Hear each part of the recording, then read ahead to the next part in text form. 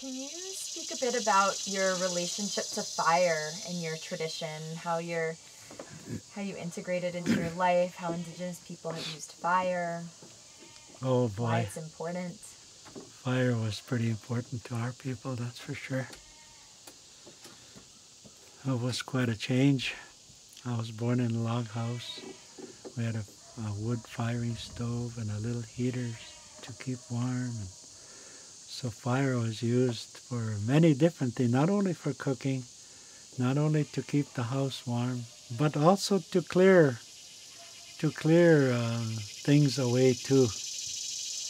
Uh, when you clear a piece of land and you set fire to it, our people used to do that. They set fire to the sides of the hills, and new growth comes up. Oh boy, they produce lots of things.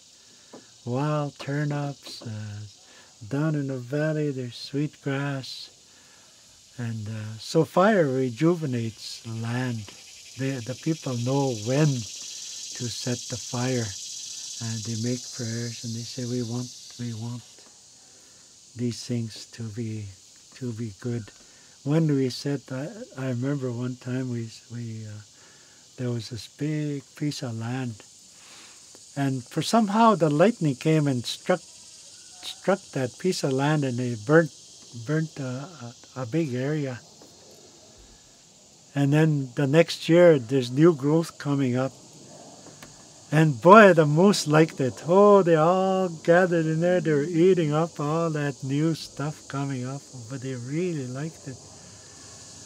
Of course, they moved to another place where there's another cleansing, and that's what it does. That fire, it cleanses and it rejuvenates. So they work together. They're not separate. They know how to do things to look after land, and we try to learn from that. So that's what fire does. I remember I worked for the government, and when you work for the government, there's some kind of a requirement where you have to learn how to, I think CPR, I think it's called. I don't know what that stands for, but anyway. They also said you have to take a fire training. Okay. So the day came, and there's 20 of us sitting in the fire instructor was standing up there. And so she says, okay, we're going to start off this morning by talking about your experience with fire. So it went around, all the way around. Of course, I'm on last one sitting on the other side.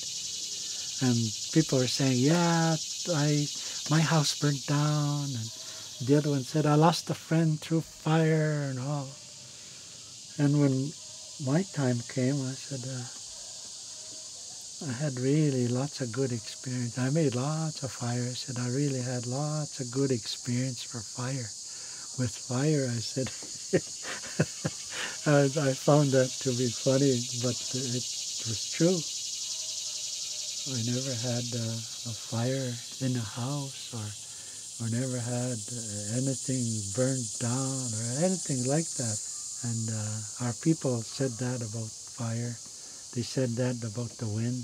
They said that about the water. They said that about Mother Earth.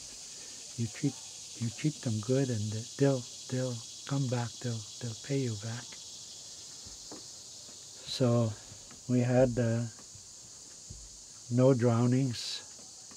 You know, when the floods came, we were far enough away that we were spared from the floods and stuff.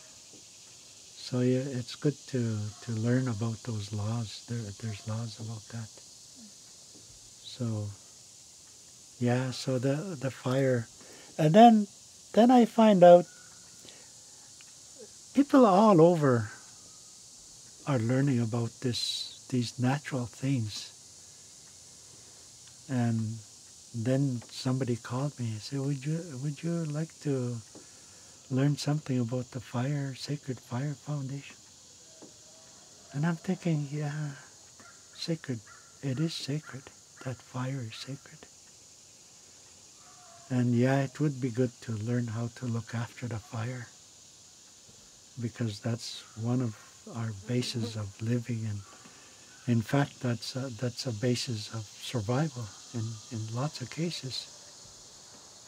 So I look at that as something sacred, and the instructions about that comes from up there.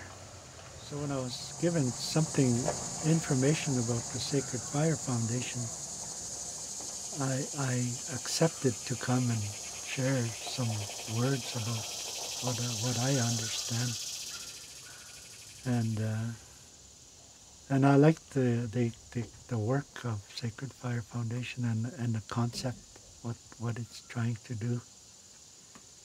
This sharing business is pretty important, and to use fire, and now when we have fire, we use medicine with the fire, all kinds of stuff like that. So it's good that we would, everybody would have a chance to learn about fire, because it helps people, this awareness of us, first inside here, and then the connection out there. I always said that. Look after yourself first in here. Make sure everything is good in here. That way you can connect to your brother, your sister, your fry bread, your moose, your whatever. You're able to connect real good. I've always said that. So, and I noticed that it works. So when I see, last night we sat by the fire here, and I see the sacredness of that fire. And I seen a whole bunch of people coming through here. And that must have been a long time ago that people came through here. They were just passing by. They came right through here, and they went in spirit form, of course. That's what I experienced. So I knew how sacred those people, how they looked after the fire.